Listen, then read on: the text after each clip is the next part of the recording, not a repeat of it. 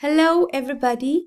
In this video, we are going to talk about fun with magnets. Have you ever heard of junkyards? These are places where all the city's junk gets discarded.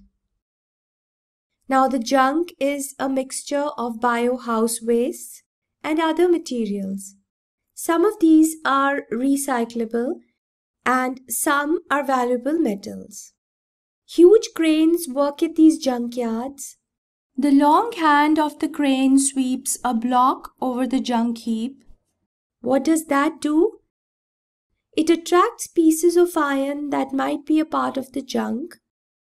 If you've heard about magnets, you will be able to see that the block attached to the crane is made of magnet that attracts objects made of iron in the junk.